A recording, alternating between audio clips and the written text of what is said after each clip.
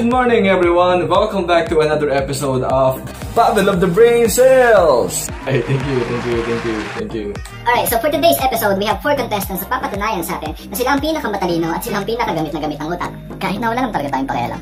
So let's all welcome our 4 contestants. Contestant number 1, Mer. Hi, I'm Mer. Ako nga pala ang Samyup girl ng Pasig City. Mahilig akong kumain. Mahilig ako sa pasta, mahilig ako sa noodles, mahilig ako sa pizza, carbonara, samgyeopsal, tapos maraming rice. Mahilig akong kumanta, yung mga kinakanta ko, yung tipong ako lang yung nakakaalam. Yun yung mga gustong-gusto ko. Contestant number 2, Kondessa. Hi! My name is Kondessa, ang plus-size Barbie ng Quezon City. Naniniwala ako na kung kaya ng iba, edi ipagawa mo sa kanila. And I thank you. Contestant number 3, Ja. Hi! Ako nga pala si Ja, ang ating girl ng Pasig City. Naniniwala ako na ang batang masipag, paglaki, pagod. Contestant number 4, Begz. Hi! My name is Begz, ang wonder traveler ng Bacoor, Cavite. Naniniwala ako sa kasabihan nilang lahat. And I thank you! Alright, so ngayon dito na kayong lahat ay simulan natin ng laro. Kung unang makakasagot sa inyo ng tama, siya ang mag-uwi ng ayuda galing kay Mayor! Alright, so isa na muna tayo. Ang category sa round na ito ay Tagalog Bugtong.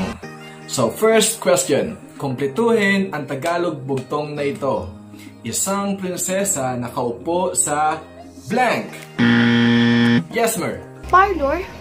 Isang prinsesa nakaupo sa may parlor. Alam ko yan. Siyempre kasi JCQ na. Papa-parlor na sila. Hello, ano ba?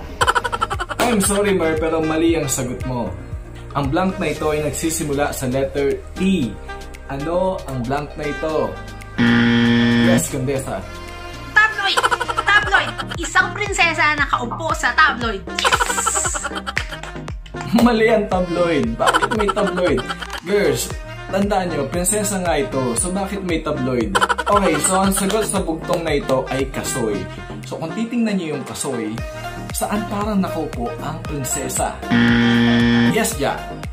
Upuan! Isang prinsesa nakaupo sa upuan. Mali. Oo nga, naupuan natin ang upuan. Pero mali ang upuan. Girls, nagsisimula nga ito sa letter T. Ano ang blank na ito? Yes, Begz. Tabla! Isang prinsesa na nakaupo sa tabla. Gawa sa tabla ang upuan. Ay, Diyos ko, mali. Ang tamang sagot ay tangke. Isang prinsesa na nakaupo sa tangke. World War II kasi nung naimbento tong bugtong na ito kaya may tangke. Galing ha?